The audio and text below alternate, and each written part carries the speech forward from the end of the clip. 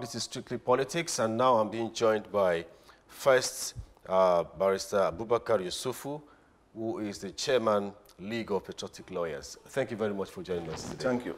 Thank you so much for having me. We also have a member of the House of Representatives, Honorable Jide Jimo. Thank you very much. He's also the Chairman, House Committee on Urban Development. Thank you very much. Welcome to the show. Today is Nigeria's independence anniversary, and I'm sure that we can't deny the fact that this is an event that we cannot just pretend that it's not happening. What does it mean to you? Let me start with Barrister Yusuf. Very well. I think it's a mixed bag. It's actually a mixed bag. The mere fact that we've been able to hold on to the Federation delicately, though, is a blessing, so to say, despite all the, darts thrown as unity from the Civil War, from the coup, counter-coup, and all that. And it's also distressing that we have witnessed the climb or the height of a nation to enviable height and the gradual fall of a beleaguered nation. So I say it's a mixed bag of blessings. Okay, Honorable Jide Jimo, you are a politician. And perhaps the politicians are probably the biggest beneficiaries of all of the struggles over the last 60 years, because we now have democracy, and then you are the people who determine the direction that we go to as a nation.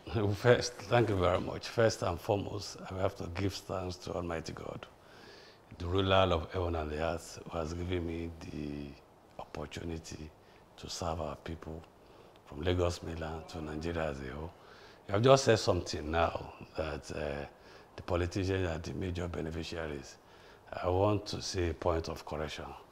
The people are the major beneficiaries. Without the people, there cannot be politician. You cannot be in any position without being elected to that position. And the position you have been elected is for you to go and serve your people. And service is humanity. That's one. Two, on the issue of Independence Day, I think this is a remarkable one. We should give thanks to God for us to have still be alive. So many number of people have gone, even though they started together with pre-colonial period. But some of them are not alive again. Some of us are here, some of them are here. And it's remarkable. We should thank God for that, for the life of our people. That's good. Now, the president had the traditional Independence Day speech. I want to believe that you listened to the president. Did it meet your expectations? Well, I would say, as usual, as is customary to every, speech we've had, even for since inception, it was very robust in semantics, but very thin in substance, so to say. It was robust in grandiloquency and semantics, but I would say it was, very thin. I'll repeat it at the risk of being repetitive in how... Some people also didn't like the fact that the president was making a comparison, particularly with regards to the recent increase in the pump price of petrol, and saying that some neighboring countries and even Saudi Arabia sell pump price of petrol for much higher than Nigeria. Some people feel that that comparison is actually misplaced. Well, I think everybody is entitled to his or her own opinion. Mr. President has spoken, and he addressed the entire country as co-patriots, and he actually alluded to so many reasons.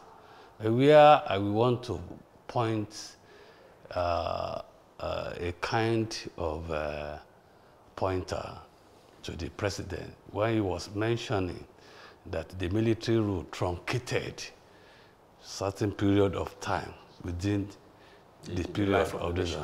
You should have mentioned his name as one of them and and at the same time make an apology for what has happened. His intervention at exactly, that time as well. Exactly. That would have been a very meaningful and purposeful speech. Having said that, I want to say that for what he has said today, I think he has addressed the issue. Okay. So we think we need to correct, we still have to correct. There were quite a number of Nigerians who decided today to protest and to speak up on the things that they're not satisfied with. One such group is the Revolution Now group. And we heard about arrests here and there, although later this evening we also heard that some people have been released. Does it speak well at a time like this in our lives as a nation? Let me quickly just, with due respect to my, honorable, that the speech today addressed some germane, things. I don't totally agree with that because, firstly, the timing is ill-timed.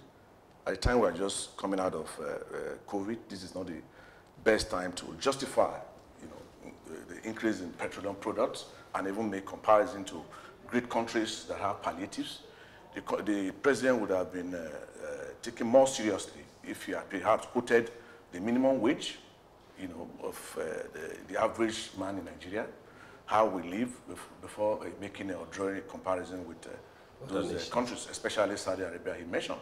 What is the average minimum wage of the man in Saudi Arabia? Indeed, the man in Nigeria is living a kind of very despondent, al-Majiri life, the average Nigerian. So it does not make any meaningful sense to compare, the petroleum products operated in other countries without taking into cognizance the living conditions and the other things, that mentioned about arrest or so. Yes, so I mean, let's quickly look at that. In a few of the locations where these protests, took place, people were, as a matter of fact, I think it was in Ekiti, in Osun. They were dispersed in the morning, but we heard that they eventually converged somewhere else and still went ahead with the protest. But in a few other places, they were actually arrested, and some people were released much later in the day. Can we say it tells well of Nigeria to try to stop people from hearing their views? You just said earlier on that, I mean, everybody can hear their view, just the way the president has given a speech. I want to believe that the security operatives, they are at times very overzealous in carrying out their statutory functions. What they do, what they sometimes do, so to say, is tantamount to demarketing the president and his policy. You understand? The right to protest and demonstrate is enshrined in our constitution, and the courts have acted on it. Even the right of Mr. President to demonstrate when he was in the opposition, as piloted by Barrister Femi Falana, senior advocate of Nigeria, it was very clear that you do not even need police permit to engage in protest and demonstration. If the police are coming in, they are coming in to protect the demonstrators or protesters, so that the area boys do not take over. Let me just say this. Protest is part of democracy, and it's constitutional, but it must be peaceful. Protest should not transmit to miming. And violence. It shouldn't be thuggery-like. And we should be careful. Anytime you want to make protest, you can make it peacefully. Balance, like you said, people are coming out to protest. Exactly. Some people, the intention of some people might be different from the original people that wanted to make protest in the first place. Okay, let's move on. Quickly, the issue, just yesterday, the Federal Executive Council approved the 13 trillion naira 30.8 for 2021. You are in the National Assembly, and you have access to probably much more information than we do. Does this look like it will help to stabilize the economy from all of the challenges that we have had this year? I hope so. Considering the fact that we are in the COVID-19 period, there is need for us to embark on what we call palliative. There's need for us to improve much more on infrastructural development. There is need for us to improve much more on our software to make growth develop in this country.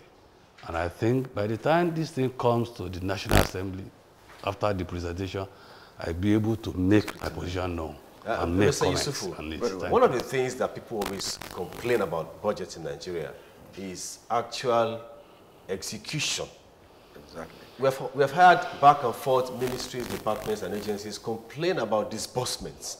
And then once in a while, the president intervenes and says he's directing the Ministry of Finance to release funds. I'm wondering if that's supposed to be a law, because it's first a bill and then signed into law, why do you need the president to give a directive for release of funds for something that's supposed to be law? Mr. Yusufu. That's where we come. That's what we talk about.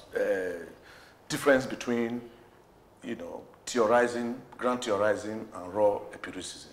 Most of this budgetary thing we talk about, they are more in the theoretical realm. When it comes to practice, you will discover that there's a lot of politics that goes into it. And again, you don't really need to, blame the government. At times, things like, downturn of the economy, like what we've had now, COVID and all that. So more often than not, they place their budget projections on proposal and imaginations. So that is just, even the Budget Act itself has a force of law. Exactly. If it has been passed by the National Assembly and assented to by the President or Governor, as it were, it has become a law. Yeah. And it has the power of force. Power of force in the sense that it's not to shoot people, but to ensure that you follow into what is it. But there might be problems along the line, which might be climate condition, natural condition, and so on and so on, which is understandable. By the time you put that into consideration, you can sit down, think together, and take a position. Some people have also raised concerns about this particular proposal. Yeah. It has about 4 trillion naira deficit already. Some people say it's like laying the ground for more borrowing going forward. Yeah, like does this bother you? Yeah, like the Honorable said, that it's backed, by law. I would say that any law that has no sanction is not a good law. Any law that when you breach same, you cannot be punished effectively, it's not a law properly so called. Nobody has been taken to, the security operatives for breaching, a past budget and all that. So I would say that that is not necessarily, a very effective law that can check its abuse or lack of adherence. So when we have a law, we should be able to have sanctions for a breach thereof. Okay. Since there's no breach thereof, I would say that type of law should be taken. But you mentioned deficit. It has to go through the borrowing. Exactly. There's no way you can fund a budget of this nature without borrowing. So but you have to make sure you borrow for capital development. Yes. Don't borrow for recurrent. If you borrow for recurrent, you are done. You are finished. Okay. That's true. Okay. So we'll be talking with Barrister Abubakar Yusufu and, of course, Honorable Jide Jimoh, a member of the House of Representatives. We'll take a short break and we'll be right back to look at other issues. We'll still stay with the National Assembly. Don't go anywhere.